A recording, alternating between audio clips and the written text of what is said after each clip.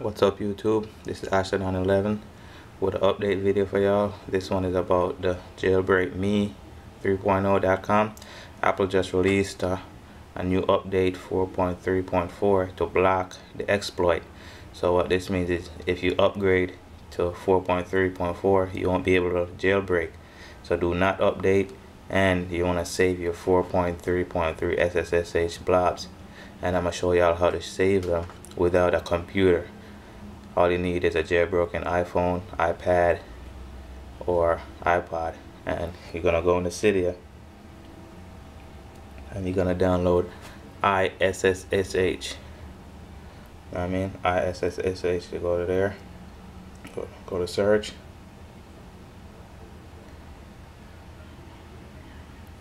and you want to search ishshit, and there you go. Then you want to install it. Let everything run. You want to install it. Mine say modify because I already have it. Then you want to install, and when you open it, you're gonna get this icon right here, ishshit. You want to tap in it, and you got unique chip ID, model firmware via cydia, and you want to go to firmware. And these are all the firmwares that you may be allowed to save. So I want to save 4.3.3. So 4.3.3, tap on that, then you want to hit save, and I just did it. I don't know if it's gonna say so. There it is. SSSH backup completed successfully. Then you want to hit OK, and that's it.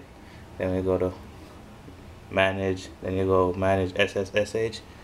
You will see all the saved SSSH that you have. You see I have 4.3, 4.3.3, 4.3.2, 4.3.1, and 4.2.1. So that's all the firmwares that I can downgrade back to.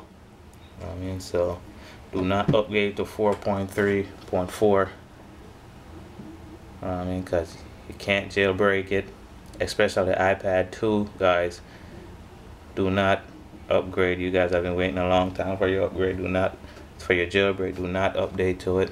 You can't jailbreak it. And that's about it, guys. Just an update video showing y'all how to save your SSSH blobs without using a Mac or Windows. No computer needed at all. But I'ma still have a link to iFaith.